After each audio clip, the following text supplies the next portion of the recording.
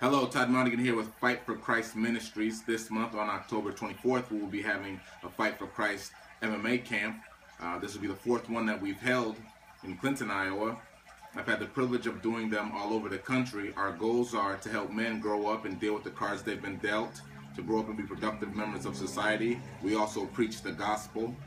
There's no doubt that the decline of men in our country is rapid. And when I say men, I mean men that stand up, are strong leaders in the home, are strong leaders in the White House, are just strong leaders in our country. And our goals are to help the young men grow up to be productive members of society. And there's no doubt that there's a lot of young men that are raised in single homes, and mothers trying to raise men is not an easy task. A woman can only do her very best to help her son grow up to be a man, but a young man needs a strong man in his home to help him become a man, and that's not always the case for everyone. So this is one of the reasons why we have these camps. We would like to invite your kid to come participate. We box, we wrestle, and we do some grappling, and there's 3 preaching sessions.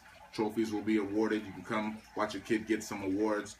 Afterwards, it's only for young men because we deal with some issues that would be inappropriate to have mixed crowds in. I would like to invite you to come out on the 24th of this month. Bring your kids. If you would like to come and watch some of it, there'll be times where you can come and watch when the kids actually participate. If you are interested, you can call me at 563-593-7587.